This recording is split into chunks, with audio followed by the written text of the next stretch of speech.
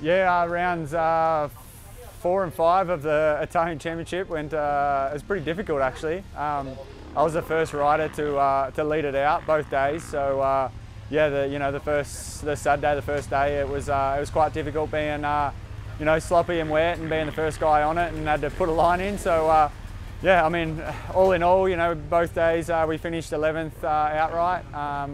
So yeah, I mean, it was quite difficult, but also it was a good learning curve. So the tests got very rough.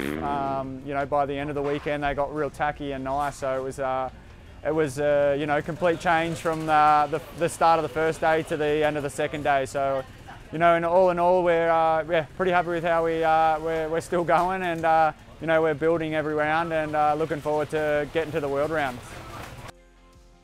Yeah, so coming into this weekend we had a lot of rain, so I was looking forward to the nice slippy conditions.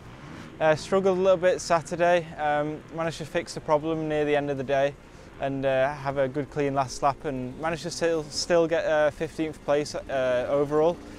So that was still good, and coming into Sunday was feeling good, but for some reason just didn't gel with the tacky conditions on the first lap, but managed to get into the groove a little bit and pull some positions back and get 14th overall. So really happy with the weekend, and now we've got the GP coming up soon, so just preparing for that.